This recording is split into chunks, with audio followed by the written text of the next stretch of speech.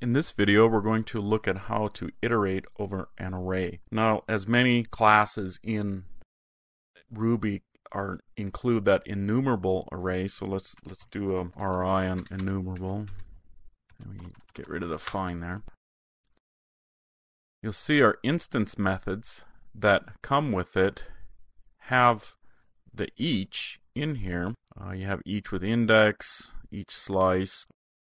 And then if we do an RI on array itself and go down here to its instance methods, it has its own each method in there. That's the specific each. So we know that we can iterate through that array. And what I mean by iteration is if we go in here and do our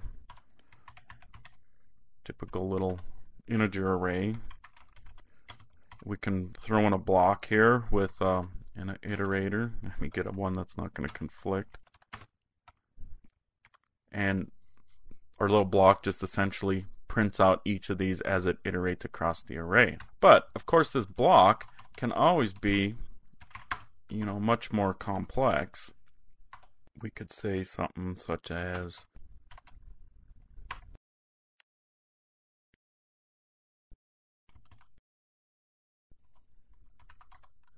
so that's a kind of contrived, I realize, but essentially what I did was I expanded our block. Instead of just a single line block, I did the do, and then I had our little iterator variable here, and I had a little test and said, hey, if a is equal to 2, then print out it was a 2 and end it. So these blocks can be expanded up to whatever you want, entire programs with all kinds of method calls and everything in here to do whatever you need to do across the iterator. The nice thing about an iterator is it lets you get to each element in sequence of that array. Now, the one other method that, let's exit out of here, that array has that has to do with iteration is the reverse each. Where is it here? It's right here. Reverse each. So what that iterator does, if we go back in the IRB, let me get that array back. What we can do is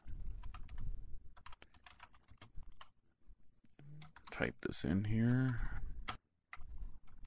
It'll go through the array from the last array element to the first array element. So if for some reason you want to iterate backwards through an array, this is the command that you'd use. So the ability to iterate through an array with just this simple structure here, or the block structure here, makes Ruby very attractive compared to some other languages. The hoops that you have to jump through using a for loop and an indexer and all that, and find out the length and all those types of things. Here it's pretty much handled for you. If you tried to accomplish this in even Java, you're talking a bunch of setup work that has to be done, setting up variables and getting some information and then iterating it backwards through a for loop or something along those lines. No, the new version of Java does have some more advanced iterative capabilities, but nowhere to this level.